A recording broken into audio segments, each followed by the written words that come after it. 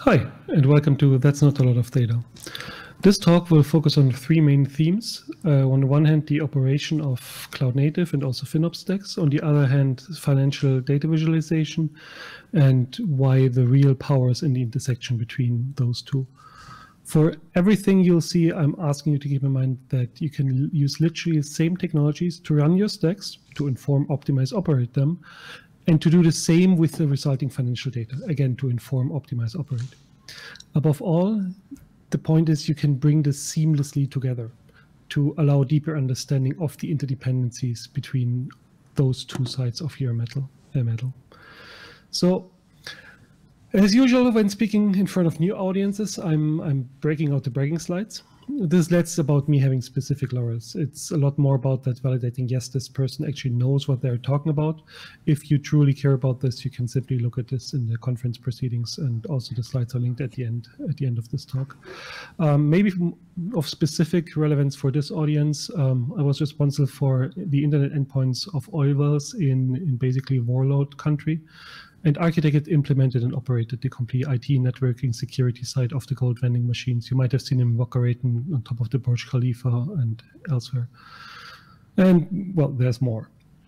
Anyway, back to the basics.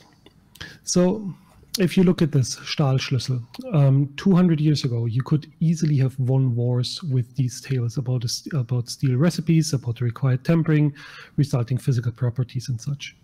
Go back a little bit further, logbooks from centuries ago. They talk about cargo taking on, cargo unloaded, about the cargo being sold, about whales sighted and caught, but also they talk about temperatures, about of the water, of wind levels and such.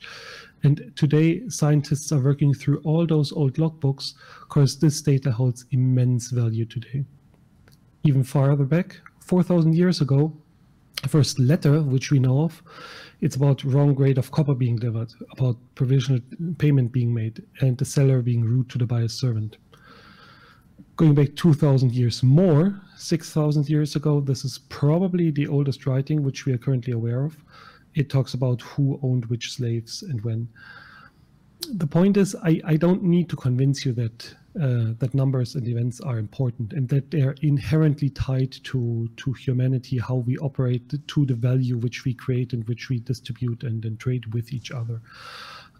Without all of this data, humanity couldn't run. And the thing is, no matter if it's actual operational data or financial data or something else, fundamentally, this is all the same from the point of view of technology. And no, I will not get into the details of data being singular versus plural. I'm just following Wall Street Journal in their style guide. So let's look at the observability side of things. Observability is an absolute buzzword. It's all the rage in tech.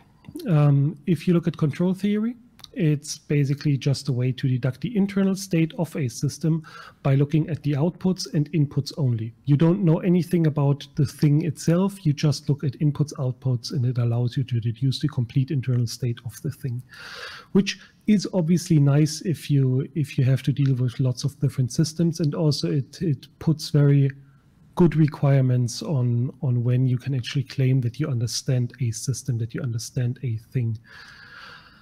Contrary to this, monitoring has taken more this meaning of collecting and not really using data.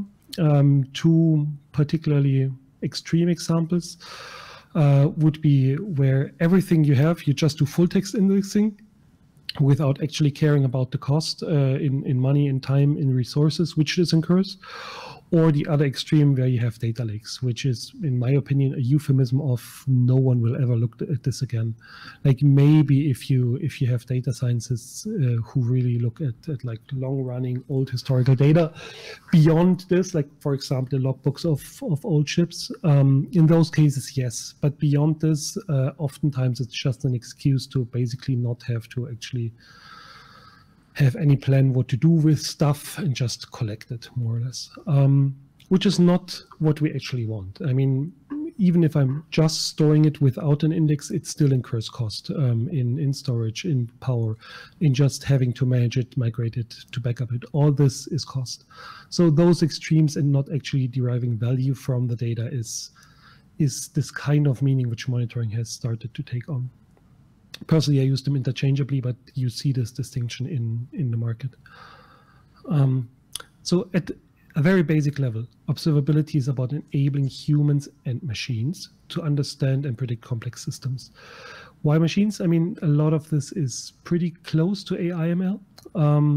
It's not absolutely there, but a lot of the properties are the same, which again goes into this inform, optimize, operate cycle. And the thing is, oftentimes, if you have different fields, everyone has more or less, fundamentally the same needs. But when they come up with concepts and solutions, sometimes literally the same ones, there is different names and terms for the same thing. And in our case, like you would say, observability and proper operations in cloud native world, whereas in FinOps, this inform, optimize, operate cycle is more well known. But at a very fundamental level, those are equivalent, which is nice. Of course, that means you can do all those nice cloud native things for FinOps. The problems being solved are actually the same. One thing is different. The scale of cloud native stuff is a lot higher, as per usual, than in FinOps. So you just have more leeway in how you choose to use those tools, because you just have them designed for a lot more data, which in turn means you can use those deeper analysis, those quicker systems to your benefit. So let's look at those systems. Starting with Prometheus, as per usual. Prometheus 101. It's a time series database. It's inspired by Google's Borgmon. It's the standard in cloud native deployments. It's the standard for Kubernetes, which you most likely have heard of. We have, I'm part of Prometheus team. We have PromQL, which is a specific language. It's a functional language which you use for everything: processing, graphing, alerting, exporting. All data operations are through this one language, which yes means on the one hand you have to learn that language. On the other hand, it means you, no matter how you work with the data, you literally use the same mechanism every single time, which is incredibly powerful, because you don't have to rewrite something from an alert into analysis. It's literally the same query.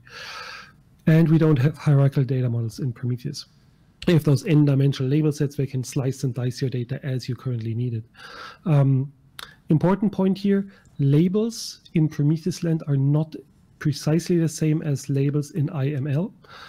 The labels as we use them in Prometheus are a very good basis for labeling in AIML, but the terms are not precisely equivalent. But they share a lot of the same properties, and I've been told by our AIML people that working with Prometheus data to do AIML is a lot easier than with many other databases. Of course, so many properties are shared between those two.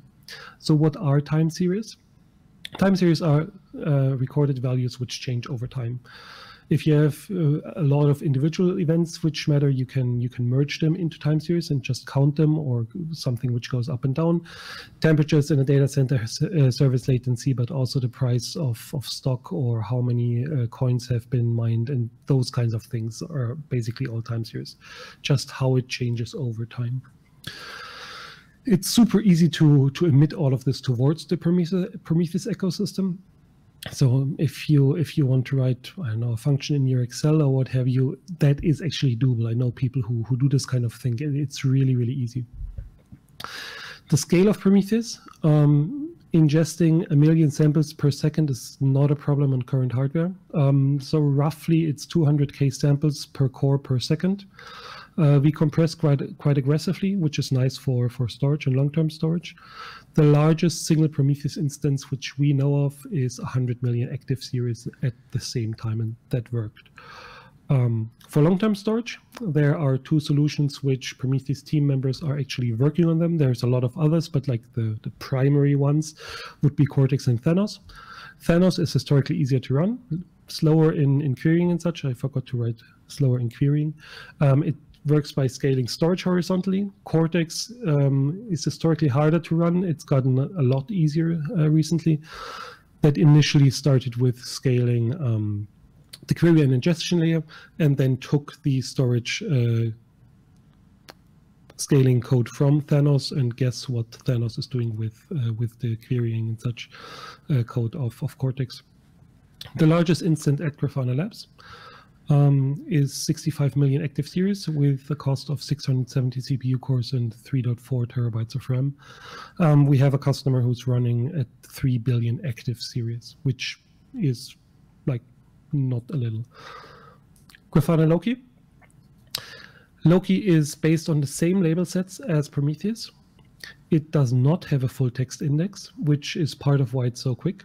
It works with quite the scale of logs, if I do say so myself. We are looking at high numbers of terabytes with surprisingly little cost. As you have the same labels on your logs and your metrics, you can seamlessly jump between those two. Like you have a stock which is emitted and they have, I don't know, news article, what have you. You can tie this directly to how the stock develops or what have you. Of course, the metadata attached to them and to actually access those things are literally the same if you do it right. And that also means that you can trivially turn your events into metrics and then do a lot deeper analysis on the already contextualized data which you have in your metrics. Super nice. And you can basically ingest every type of events into Loki. It looks pretty much the same.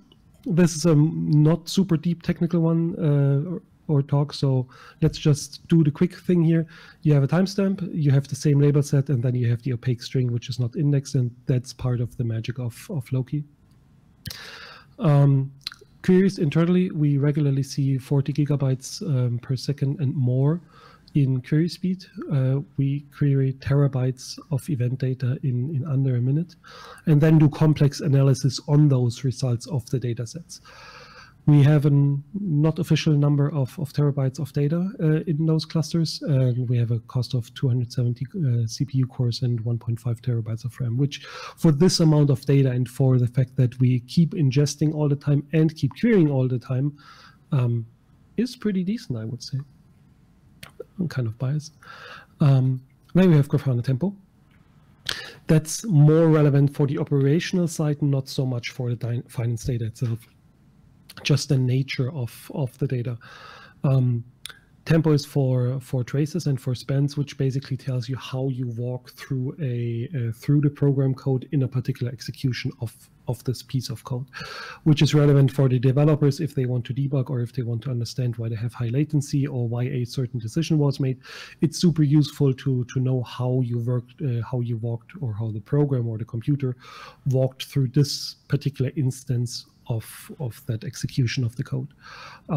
Yeah, again, it's more for the operational and for the debugging of your stuff, not so much for the finance data itself.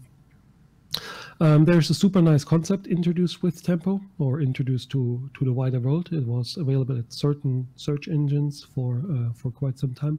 Exemplars, where you basically just attach an ID to your traces.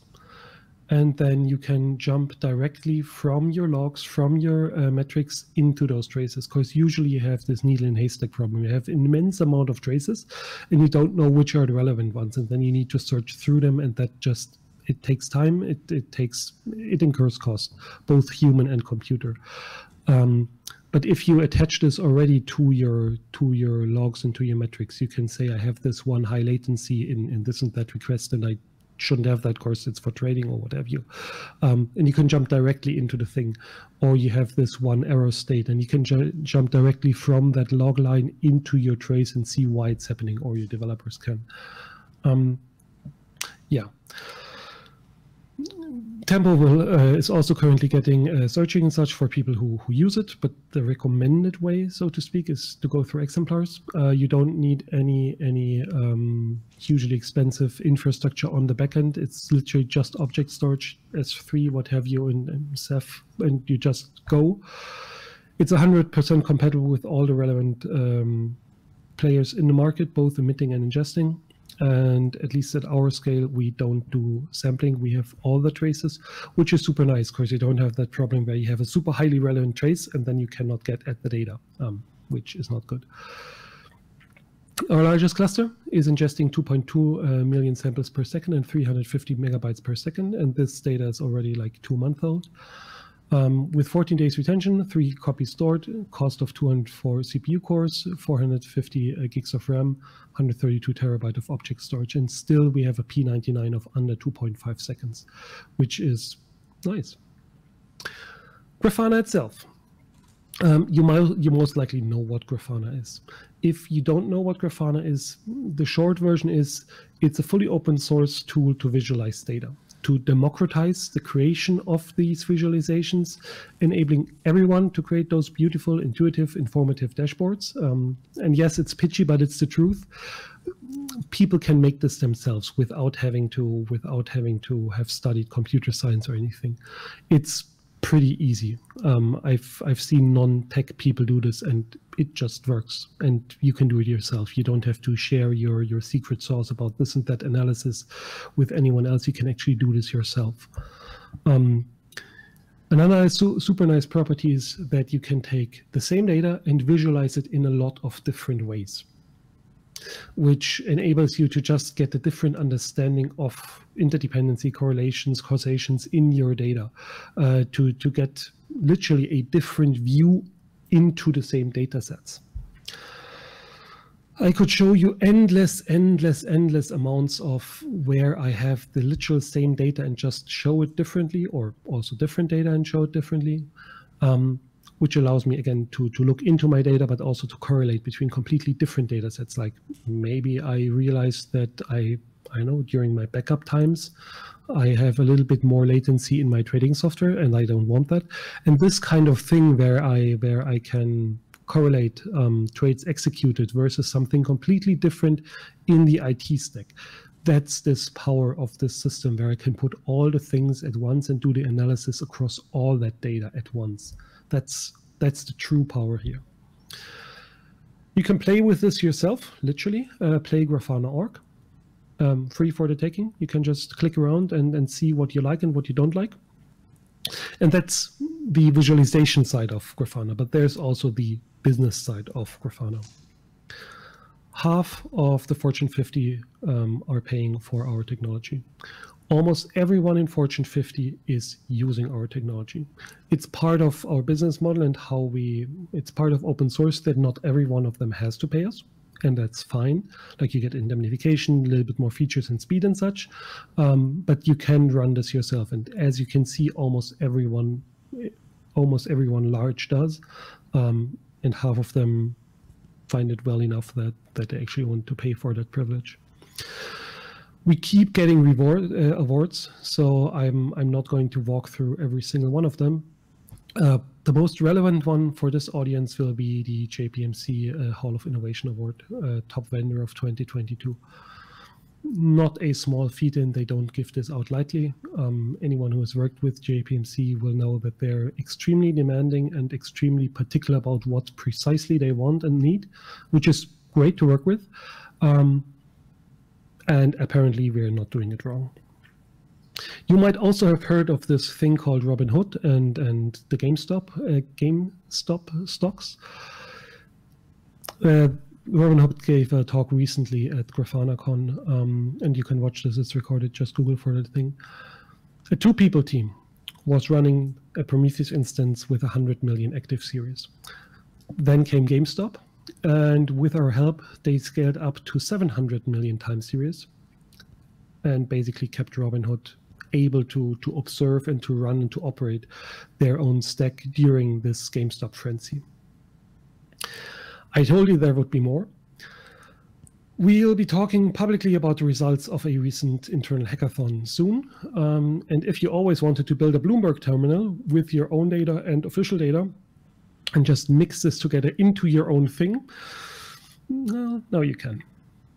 And the nice thing is, all of this, or most of this, is open source, and you can run it yourself. You don't have to pay us, you don't have to pay anyone else, you don't have to have anyone watch your secret sources. You can run all of this yourself if you want to, no problem. It's also all available on-prem and cloud as a service. That's how we get paid. I like food and shelter, so if you were to buy from Grafana, I'm definitely not complaining. And that's it. Unfortunately, for COVID reasons, I cannot join you in person. We have a few coworkers in the room, and they will be more than happy to take your questions, give replies. My contact information is here. All the other talks which I've given are also listed here. And in particular, if you want to have deeper technical view on what I just talked about and different angles which are maybe a little bit more useful for the more technical minded people, a lot of this can be found at the last link on this slide. So yeah, again, thank you very much, and I hope to maybe potentially see you next year in person. Until then, thank you. All right, thank you so much. I just want to bring up a slide.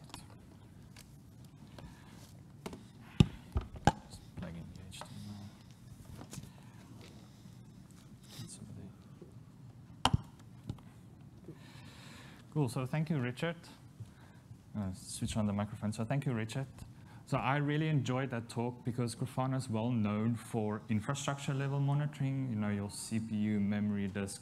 That's certainly how I started with Grafana, but over the last number of years, and you can see in the talk with Richard, is how do we bring in data from the more business side of, so traffic into my website or trades being executed on a trade desk. So how do I correlate business level data with my infrastructure data? And we can do this all with Grafana and the technologies that we have. So I don't know if there are any questions. I do have a microphone if you have any questions on how this would actually work on a technical level. I'm happy to answer. My name is Willy. My colleague is Sam, so he's from engineering. So we're happy to take any questions. Or if anybody on the stream also has some questions.